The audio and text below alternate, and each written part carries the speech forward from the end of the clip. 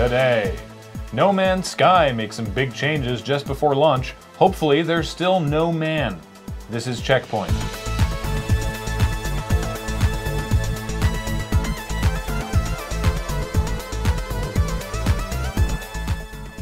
Welcome to CheckPoint, where today I am sad to announce we will have to push back the release of the highly anticipated Mario, Sonic, Master Chief, and Professor Pigglesworth at the 2016 Summer Games due to some licensing concerns. Specifically that we never asked Sega, Nintendo, or Microsoft about using their characters.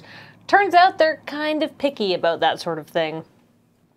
Take-Two Interactive has won a partial victory in a lawsuit filed against 2K Sports by Solid Oak Sketches, a tattoo shop claiming ownership of tattoo designs that appear on athletes like Kobe Bryant in NBA 2K16.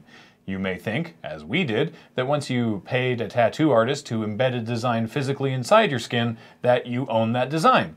Apparently, that may not be the case.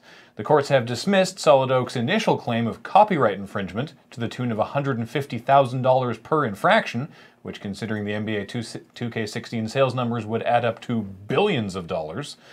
But while those infringement damages are off the table, Solid Oak can still pursue actual damages relating to loss of sales for some of the designs.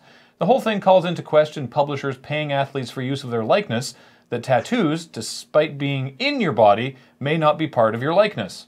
So heads up, tattoo receivers. If you have aspirations of your appearance being a commodity, make sure to ask the tattoo artist for non-exclusive worldwide rights to the tattoo they are putting upon your actual skin. So lately, we've made a lot of jokes asking why Arcane's new game Prey is called Prey, considering it has almost nothing in common with the original Prey. Well, it turns out we weren't the only people wondering this, and now we have an answer.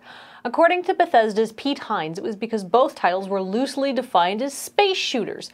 Hines described the conversation between Bethesda and Arcane thusly. We talked to Arcane, and they were like, "We like the name. If you distill and take out everything you know about the previous game or the cancelled game and just said the name Prey, it's a cool name. We think it really fits with what we're making."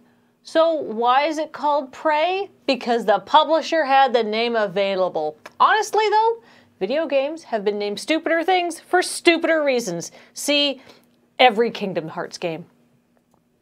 I think we might have made some kind of promise about taking a week off from Pokémon GO news, but haha, no. Pogo news update.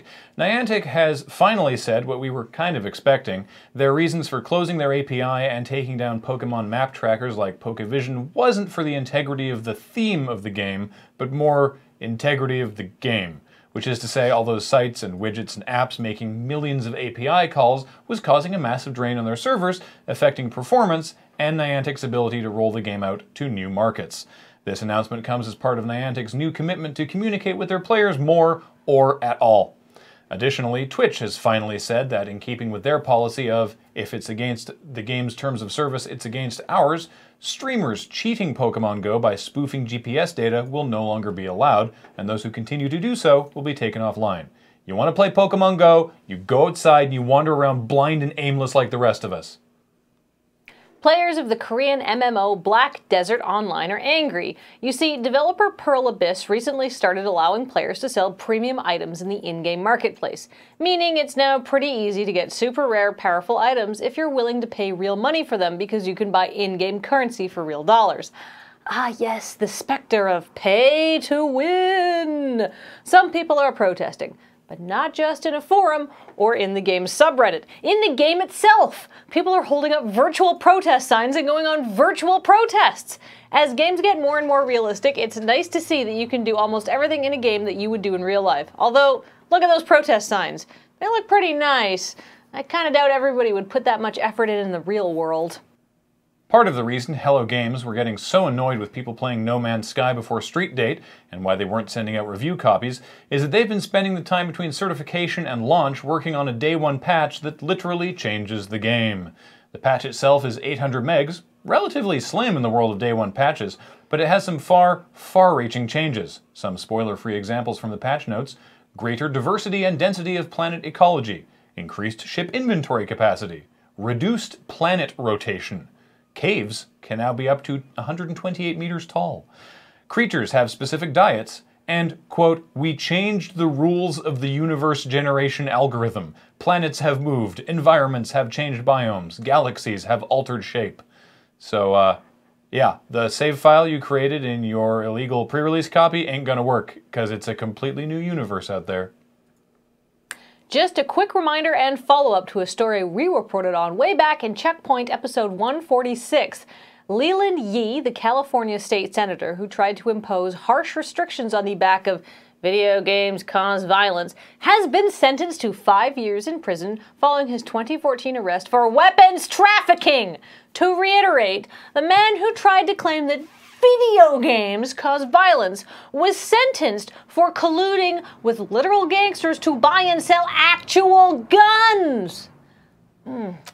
When justice is served just right. Oh, good news. What? I emailed Microsoft about licensing their characters, and they agreed. They're going to let us use Clippy for Professor Pigglesworth at the 2016 Summer Games. Clippy? Yeah. Never mind.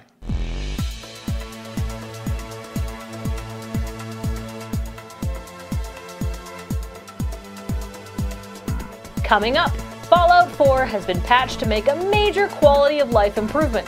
You can now kill the Wasteland's least appreciative settler, Marcy Long. So if you need to go and download something, we won't judge you. Beforehand, people would deal with this. My favorite way of people dealing with this is that they would build like an outhouse in Sanctuary, like as far away from the settlement as possible, and tell her to get inside it, and then replace the door with a wall, and just trap her in there away from everyone else so that she can be toxic and bitchy away from the rest of the Sanctuary.